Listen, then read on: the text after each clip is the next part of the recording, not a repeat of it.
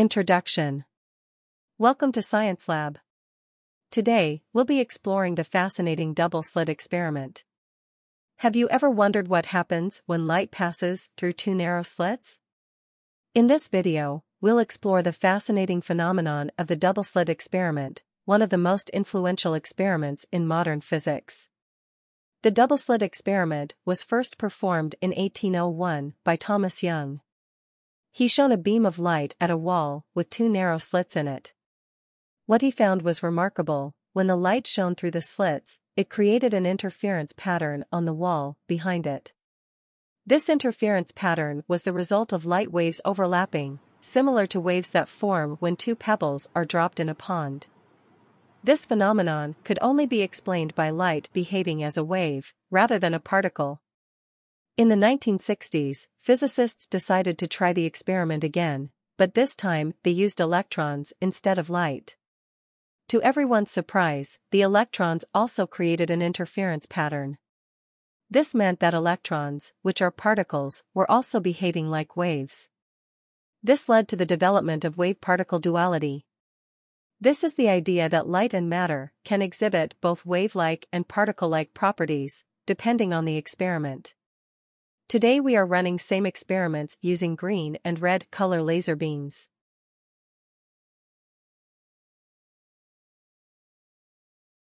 Experiment setup. We'll need to set up the experiment first. We'll need a laser, a double slit, and a screen to project the results. Now, let's turn on the laser and direct it through the double slit. We'll place the screen opposite the double slit.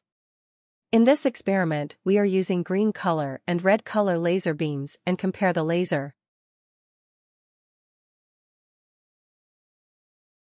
Laser beam passes through a single slit.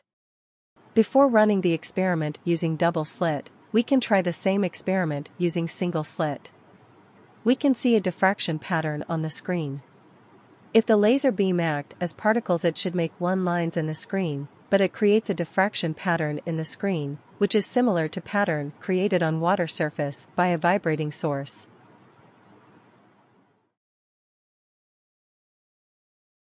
Laser beam passes through double slit. When we look at the screen, we'll see an interesting pattern of alternating light and dark bands. This pattern is the interference pattern created by the double slit experiment. We can measure the distance of pattern using this experiment. Results and calculation. When laser beam passes through a single slit, it creates a diffraction pattern on the screen, like waves generated on the water surface due to a vibrating source. When laser beam passes through a double slit, it creates alternating light and dark bands on the screen, like waves generated on the water surface due to two vibrating sources. You can find the fully completed result and calculation sheet in the video description. Download them to view the results and calculations. In this slide, you can see observation and calculation for green color laser beam when it passes through the double slit.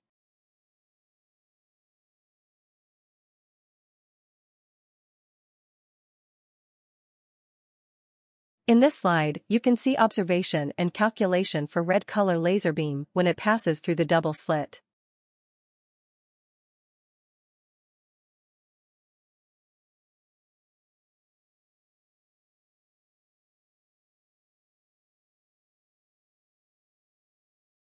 Discussion. If the laser beam acts as particles, it should make a single line in the screen.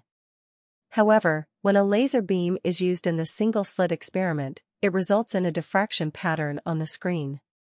The resulting pattern from the diffraction is a central peak surrounded by a series of alternating peaks and troughs. This pattern is known as the single-slit diffraction pattern. This is because the beam of light is actually made up of many individual photons, which are diffracted by the single slit. The diffracted photons then form an interference pattern of bright and dark stripes on the screen. This pattern is caused by the constructive and destructive interference of the light waves as they pass through the slit. This interference pattern is a good illustration of the wave-like nature of light. In double-slit experiment, if the laser beam acts as particles, it should make two lines in the screen, but it creates a pattern in the screen, which is similar to pattern created by ripple tank due to two vibrating sources.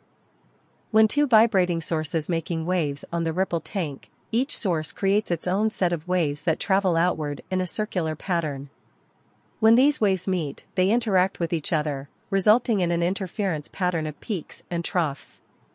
This pattern is similar to the interference pattern formed when light passes through two slits. The experiment is a great way to demonstrate the wave-like behavior of light. Our calculated wavelength values are close to right wavelength value for red and green laser wavelengths. Conclusion.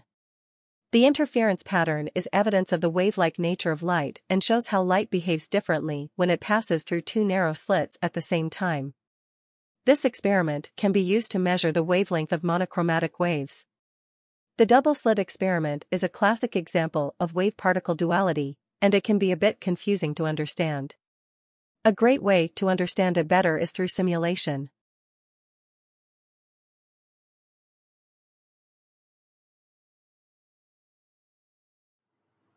PhET simulation is a great tool for visualizing wave patterns and interference. You can find a link to the PhET simulation in the description of this video. PhET simulation is a free, open-source interactive simulation software created by the University of Colorado at Boulder. It is designed to help students learn difficult science concepts more easily. It uses visualizations and animations to make complex concepts more understandable and engaging.